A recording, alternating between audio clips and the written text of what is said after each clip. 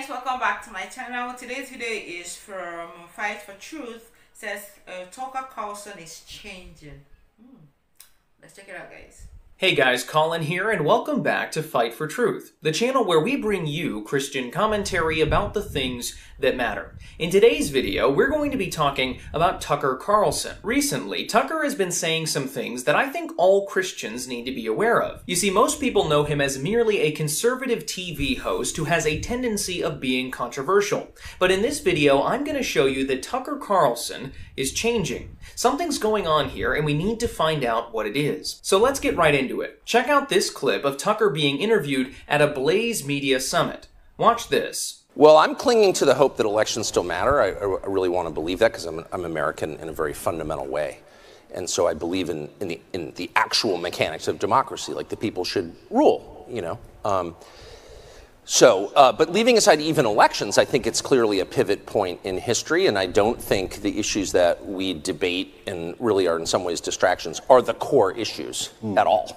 I mean, there are forces, unseen forces acting on people. Now, I want you guys to understand how monumental that statement is. This is Tucker Carlson, a man who has spent virtually his entire career as a political commentator, deeply involved with our electoral system. And yet here he is saying in front of thousands of people that the so-called election issues we've been debating all this time are distractions from the real issues we're facing. And more than this, Tucker says that there are, quote, unseen forces acting upon people behind the scenes. This tells me that he's starting to get it. He's starting to understand what this has all been about. But let's listen to Tucker explain how he's been coming to these conclusions and really what changed his mind. Watch this. And I thought, well, I'm just going to read the Bible. And no, I'm not going to do a Bible study. I'm a Protestant, so I feel like I have a right to kind of read it myself. And I'm sorry, I feel that way. And so I've been reading it since February, and I'm like about halfway done. And I haven't talked to anyone about it, and I haven't been just been myself reading it. And I've it's like the most interesting thing I think I've ever done, actually. It's unbelievable.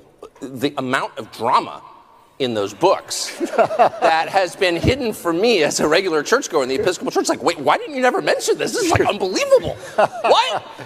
So what changed Tucker's mind on these things? Scripture. Actually reading the Word of God and believing what it says. Imagine that. The Word of God is living and active, powerful and effective. Hebrews 4:12. And this speech from Tucker is just one of millions of practical examples that we could cite in favor of this point. But also, notice that Tucker says there's a lot of biblical text that he was totally unaware of, despite being around Christianity for his whole life. Now, to be fair, part of this is because the Bible is a big book, and it's hard to be intimately familiar with all of it. But another reason for this is that many modern churches don't really preach the Word anymore. And that's terribly sad. Tucker is reading the Bible, and he's saying to himself what many of us have been saying for years when we discover an often neglected scripture. Why is nobody talking about this? How did I not know this? You see, despite the fact that the Bible tells pastors to teach the word faithfully, 1 Timothy 4:13, most churches these days are offering a short weekly self-help motivational TED Talk instead of robust teaching about the Word of God, and it really shows. This is why it's so important to actually read the Word, as Tucker is saying here. And it's equally important to join a church that cares more about being biblical and truthful than about being entertaining. Now, in this next clip, Tucker's perspective really starts to take shape, and you're going to want to hear it.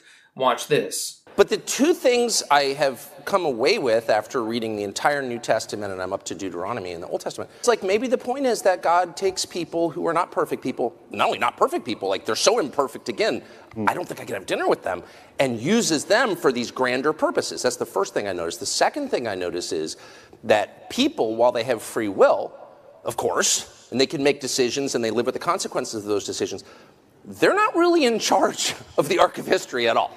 They are being acted upon a lot. Amen. Okay? And I never really appreciated that because I'm American, and so I grew up with this feeling that we're the sum total of our choices. And, well, that's not what I'm reading at all. Yeah, people's choices matter. You need to do certain things and not do other things. On the other hand, you are not in charge. You are being acted upon by a world you can't see. And that, by the way, is consistent with my life experience. Now, this is a tremendously important point. Please pay attention. In fact, this might be the most important point he makes. We think often pridefully in our lives, especially in the political realm, that we are masters of our own universe, as it were. That if we just had better content, better platforms, better arguments, better community organizing, etc., that we could create the world in the way we want it. But Tucker is saying the exact opposite. He's saying that yes, our choices matter and they will affect the world around us, of course. And yet, we are still not in control fundamentally. God is. See Psalm 115, verse 3.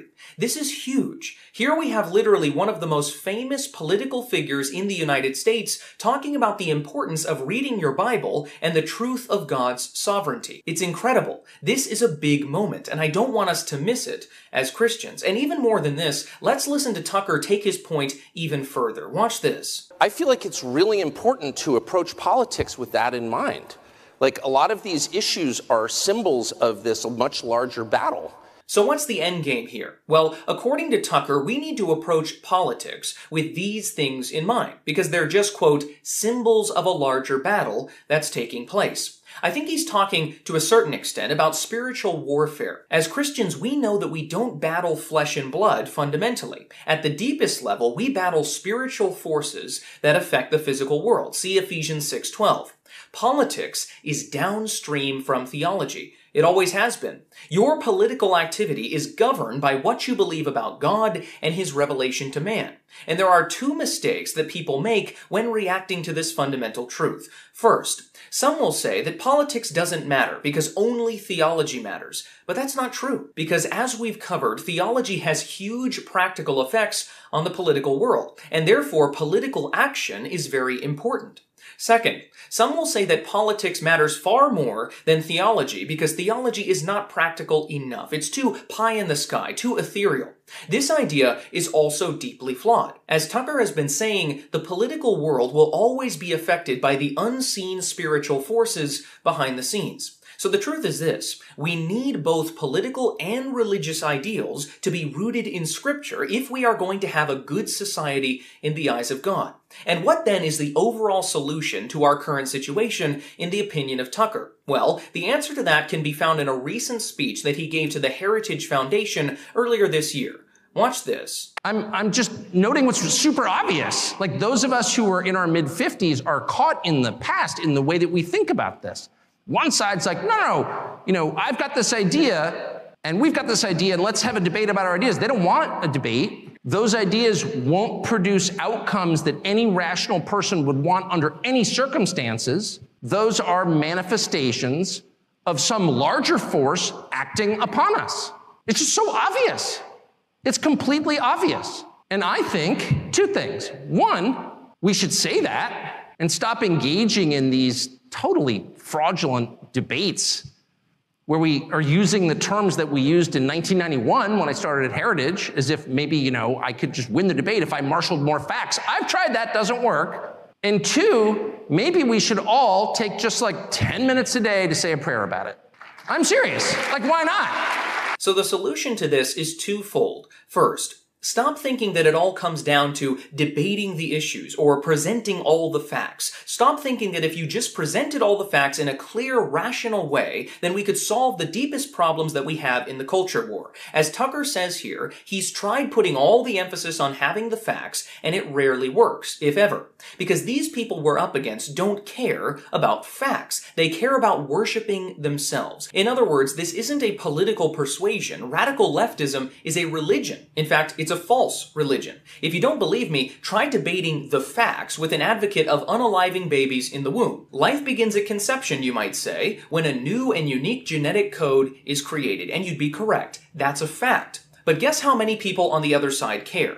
Virtually no one. Because they want to be God. They want to recreate the world in their image and be the arbiters of what is life and what is not. I want to take this life away, and there's nothing you can do to stop me. It's my right because I said so. That's what they'll say. Or try debating the facts with someone who's in favor of the trans agenda. There are only two sexes, two genders, male and female. This too is an undeniable fact, both biblically and scientifically. See Genesis 1:27. But again, they don't care. If I want to be a woman, they say, then I can be a woman because I identify that way, and it's my right because I said so. Do you see the circular reasoning being employed in both these situations? It's not a debate about the facts. It never has been. You need to get that out of your mind. This is fundamentally one religion that is true and another religion that is false. Don't let anyone fool you into thinking otherwise. And the sooner we figure this out as Christians, the more clear our thinking will be on these topics. And of course, lastly, Tucker encourages the audience to pray. In other words, acknowledge God's sovereignty and power and trust Him fully. See Psalm 9:10. So here's the point. Tucker is making a lot more sense than most people, even professing Christians. And frankly, the majority of modern pastors in this country are afraid to touch topics like this, either sitting on the fence or ignoring the issues entirely.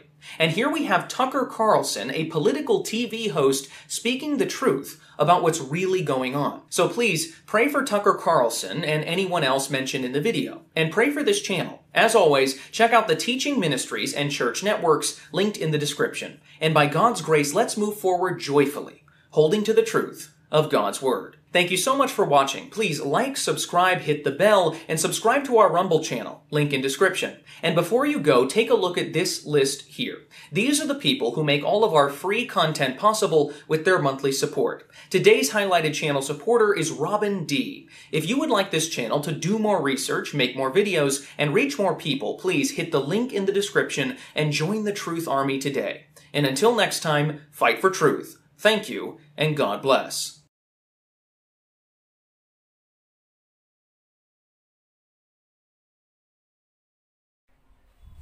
Guys, I totally enjoyed watching this. One thing I would say that, which is something I've been saying, if you are an OG here, when it comes to Christianity, you need to know God for yourself. No matter how often you go to church, but you are not making an effort to read the Bible for yourself and know God for yourself, forget it. You will always miss it. You heard what Mr. Tucker Carlson said, that why have this been hidden from him? It's because he has not gone after it for himself.